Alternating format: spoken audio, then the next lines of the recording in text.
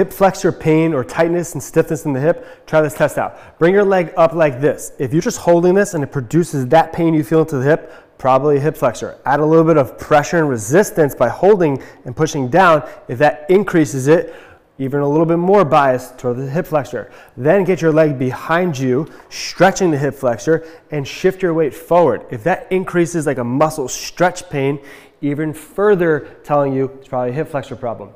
Then you could do this exercise. You get on your back, you take your leg up to 90 degrees and just try to push your leg down, but don't move. You're just isometrically holding it. So by trying to push down and you're working this hip flexor isometrically, you're ultimately improving the loading capacity of the muscle and decreasing the pain. This obviously has to be followed up with certain things after this, like progressing the isometrics, moving into lengthening positions and things like that, but at least this is a start. If you found this video helpful, don't forget to follow for more content.